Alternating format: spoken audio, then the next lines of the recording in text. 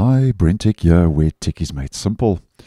So the Get Started app in Windows 11 is one of those apps I don't think is frequented by too many users on a day-to-day basis. And the Get Started app lets you find out what's new, and you can set things up just how you like it in the OS. So as an example, if you click on Get Started, here you can customize the experience of Windows for gaming, family, creativity, school, and so on. And you've got a couple of other settings if you use the Get Started app.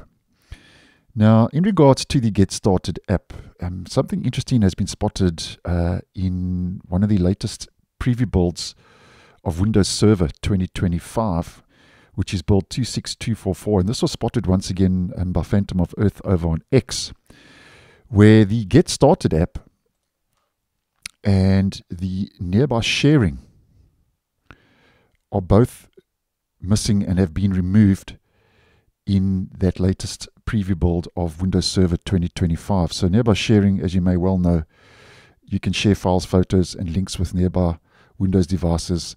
And interesting to see that those have both been removed. Now, obviously the title to this video is, will Microsoft be removing nearby sharing from the Windows 11 OS?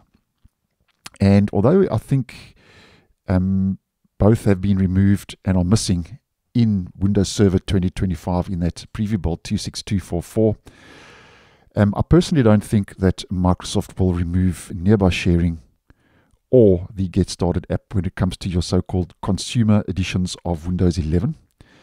And my reason for saying this is because the Get Started app and nearby sharing I don't think are conducive to the server environment.